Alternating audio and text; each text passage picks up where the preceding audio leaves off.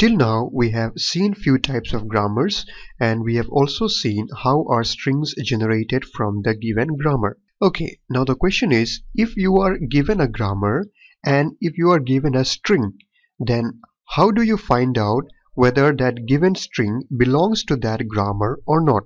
So in this lecture we will be studying the method to find out whether a string belongs to a grammar or not. So let us see the steps that we need to follow in order to do this. So here are the steps. Step number 1. Start with the start symbol and choose the closest production that matches to the given string. So we start with the start symbol and we choose the production from the grammar that matches closest to the given string. Alright, and then the second step says replace the variables with its most appropriate production and repeat the process until the string is generated or until no other productions are left. So we replace the variables. Variables are the non-terminal symbols. So we replace them with their most appropriate production that will match the given string, and then we will repeat the process until the string that we require is generated or until no other productions are left. Okay, so these are the steps that we need to follow to find out whether a string belongs to a grammar or not. Alright, so now let's take an example to understand this. Okay, so here we have an example. It says verify whether the grammar, this one, generates the string 00110101. So we have a grammar given here. Actually this is the production of the grammar that is given. That is S gives 0B and also 1A, and A gives 0 and it can also give 0S, can also give 1AA, and can also give the null symbol. This is same as the epsilon symbol, and B can give 1, 1S and 0BB. So this is the production of our grammar, and we have to check whether this string given here belongs to this grammar or not. Means if the grammar given here can generate this string or not.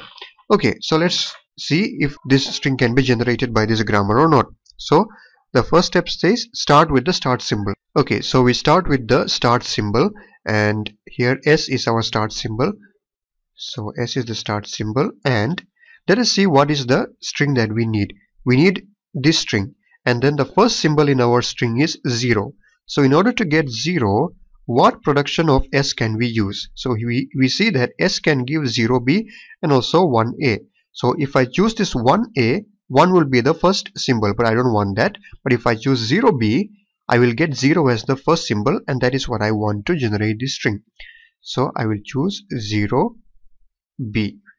Alright, so this is from the production which says S gives 0B. Now let's continue. Now we got this 0 over here. Now we need one more 0. So for that, this 0, let me write it down. And now the variable that we have is B. Now from B, in order to get 0, what is the production that we can use?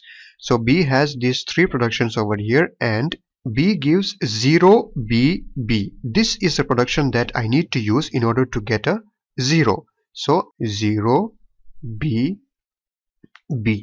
This is by using the production which says B gives 0BB. Alright, now let's continue. Now we have already got the second 0. Now I need to get a 1.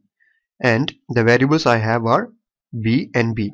This 0, 0, let me copy them down as they are. Now in order to get 1, what is the production of B that I should use? So here we see that B gives 1 over here. So this B over here, I will replace it with 1. And this B, let me just write it down as it is. So this is using the production B gives 1. This one.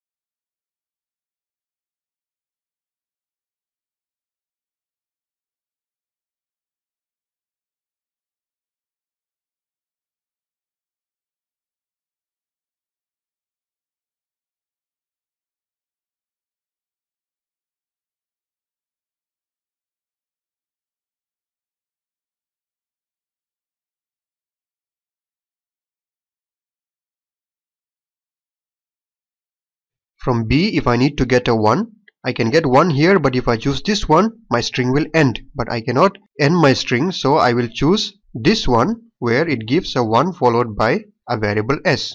So I will replace this B with 1s. So this is using the production which says B gives 1s. Now moving on, we got this 1 over here, that means we got this one. Now I need a 0, and what I have is a s. So let me copy this down, 0 0 1 1 0 1, and I have s, and I need to get 0. So in order to get 0 from s, I need to choose this production which says s gives 0b. So this s will be replaced by 0b. Okay, so this is using the production which says s gives 0b. Okay, and then moving on, we already got this 0 over here. Now the next symbol that I need is a 1, and then the variable that I have is b. So 0 0 1 1 0 1 0, and I have b, and I need to get 1. So what will be the production that I will use? B gives 1. I can use this production now because this is the last symbol. So I will use the production which says B gives 1. So I will replace this B by 1. So this is using the production which says B gives 1. Now we see that we have got the string 00110101, which is same as this. Now we see that using this grammar, the production of this grammar, we could generate the string 00110101. So from this it is clear that this string belongs to this grammar, or this string can be generated using this grammar. Okay, here we have another example.